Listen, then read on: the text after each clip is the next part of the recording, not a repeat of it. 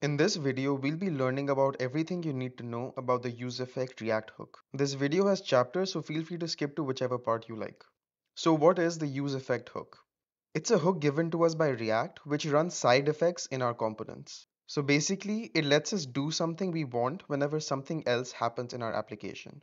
An example would be calling an API whenever a particular variable in our component is updated. So first we'll take a look at the syntax and then we'll take a look at two examples which will cover everything you need to know about the useEffect hook. So firstly, we need to import the hook from React.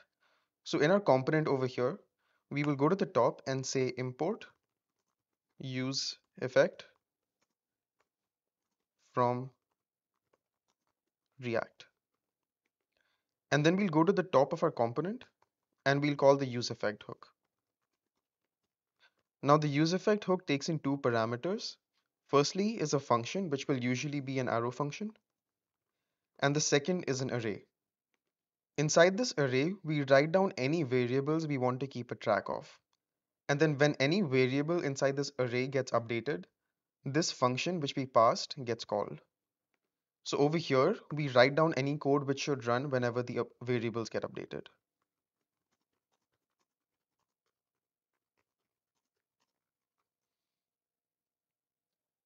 And from this function, we return another function which is called the cleanup function.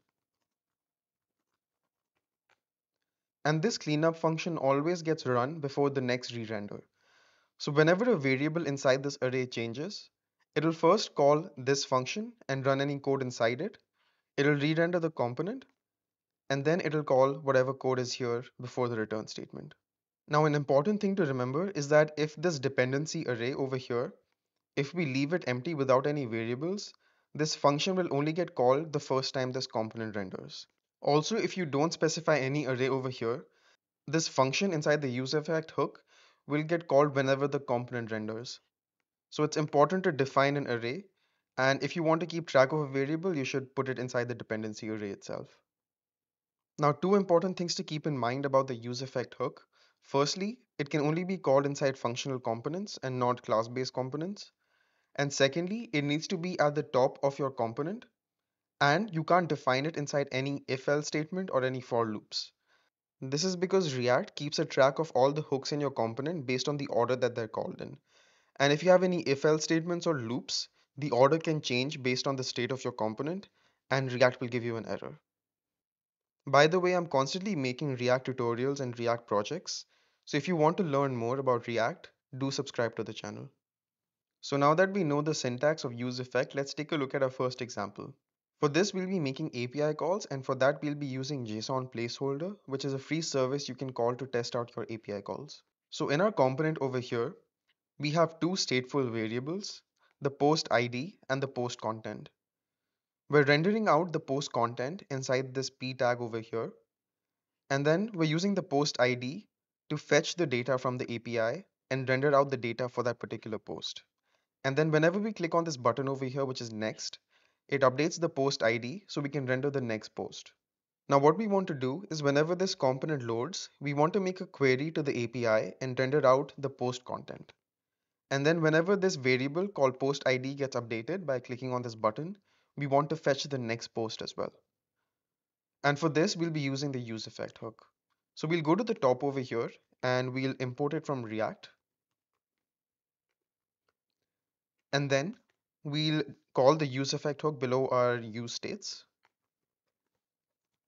So remember, the first thing is a function and the second thing is an array. Now we'll use the fetch function. So we'll copy it over here from the JSON placeholder website and we'll paste it over here. And instead of calling the to-dos endpoint, we want to call the posts endpoint. And then instead of logging the response, we want to call the set post content function and set post content to whatever is returned. We'll say set post content.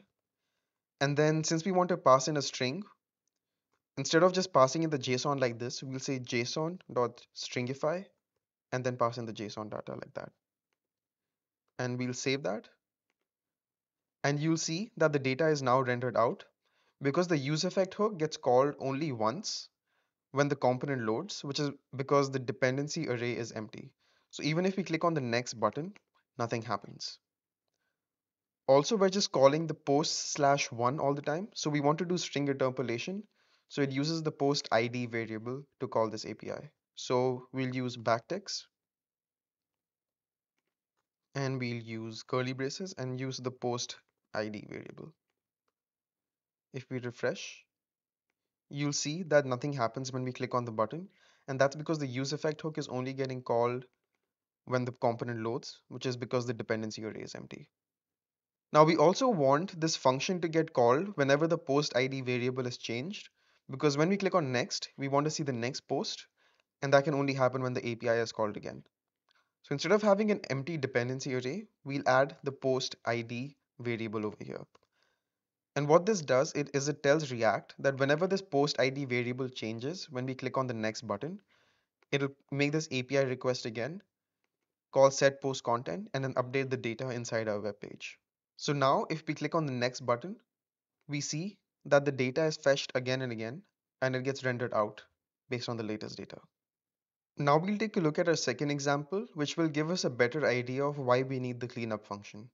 So what we want to do in this example is we have two stateful variables which have the current mouse's X position and the mouse's Y position, and we just want to render it out. So currently, of course, nothing is being rendered out because we don't have any values for this. Now, an easy way to do this is to add an event listener to the mouse move event. And since we only want the event listener to be added whenever the component first gets rendered out, we'll be using the useEffect hook. So we'll say useEffect and it gets automatically imported. Call in the arrow function over here and then the dependency array. And since we want the event listener to be added whenever the component is rendered, we'll just keep the dependency array empty. Over here, we'll define a function which basically calls set mouse x and set mouse y based on the current mouse's position. So we'll say const handle mouse move, take in the event,